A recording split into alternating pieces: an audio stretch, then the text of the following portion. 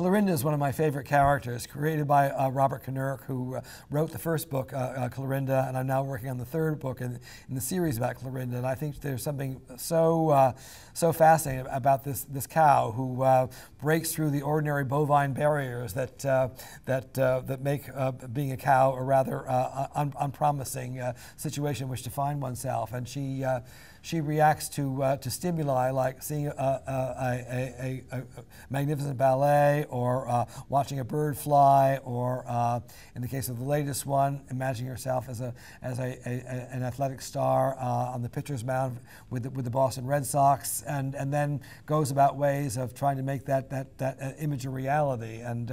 invites the reader to dream beyond the barriers in which he or she is confined, and also as the illustrator gives me a chance to create environments in which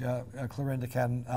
can experience not only heartbreaking setbacks, but also it gives the chance to show her determination, her grit, and her imaginative perseverance, and her great good humor, because she always winds up in some way or another making her dream come true.